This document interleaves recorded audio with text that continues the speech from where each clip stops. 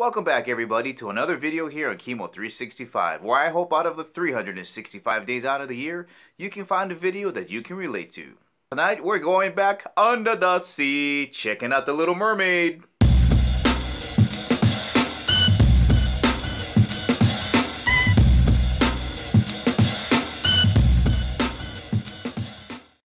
As always guys, if you want to help support the channel, please click that subscribe button down at the bottom. Leave as many comments as you want, and if you really like that video, please click that thumbs up button.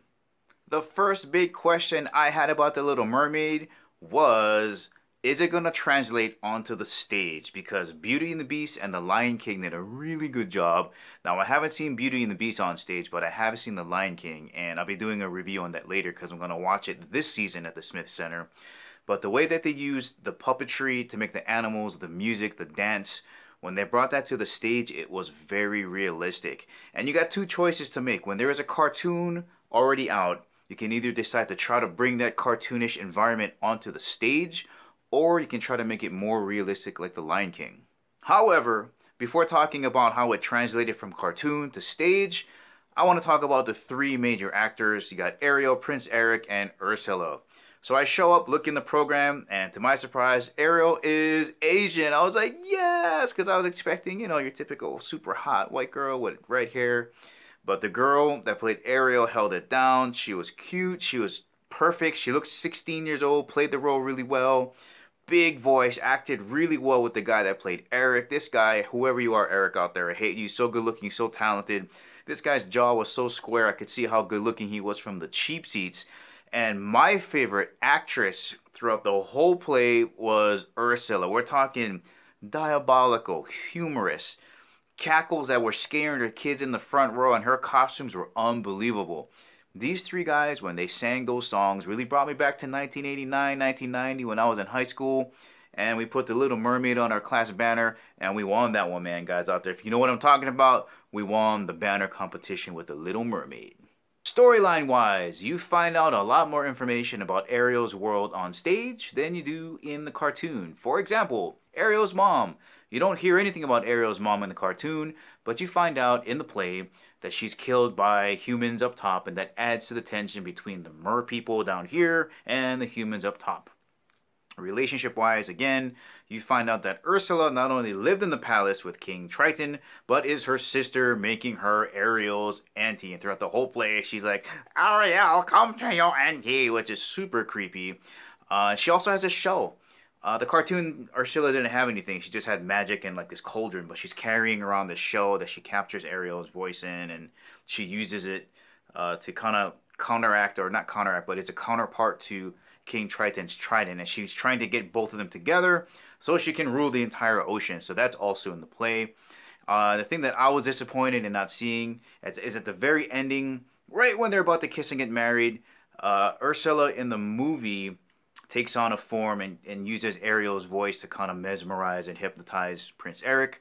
That didn't happen, and it was a little bit confusing in that scene in the play, but you kind of know what's going on. She misses the deadline. Ursula comes out and starts like freaking everybody out with her crazy tentacles. But those all together, when you put them together, translated very well to on stage.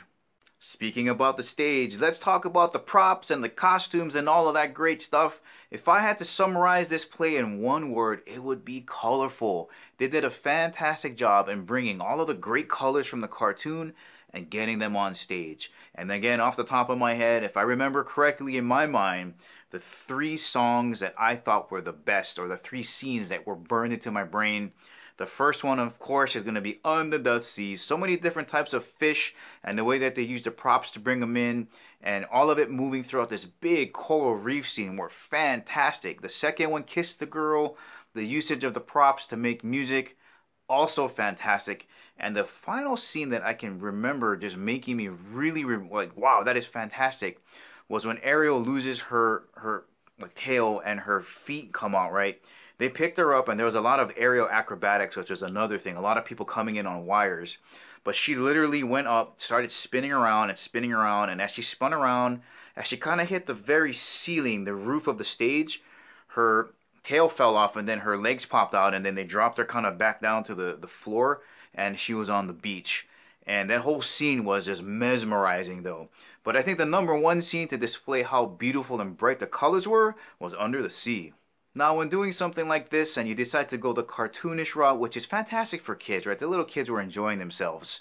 But you take a little bit of a risk, and I think this is probably the reason why it didn't do very well on Broadway, is a lot of it wasn't believable. A lot of it, let me back up a second. I would say 80% of it was believable, but because it was so cartoon-like, that extra 20% of it, like some of the costumes are really off. Like I did not like Sebastian's costume.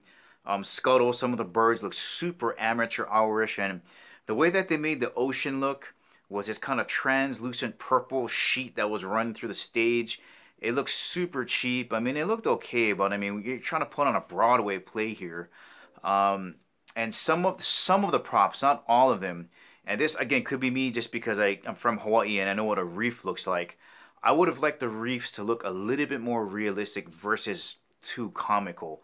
So again, bright side is kids are gonna love it, but in the long run, when you take too much of a cartoonish look, sometimes it can have a negative aspect. Like it wasn't very believable for me in certain areas because of the costuming and some of the prop decisions that were made. But overall, is it a good play? Yes, the music is gonna carry it. Most of the props were great. And when you look at it as a whole, its color and how they really transform the stage and to make it look like you're under the sea by using acrobatic wiring, it's a fantastic play. I think you guys should go and see it. So guys, that was my review of The Little Mermaid. I hope you enjoyed it. If you haven't subscribed to Chemo365, please do. Give me the thumbs up on this video. And remember, I'll catch you guys later.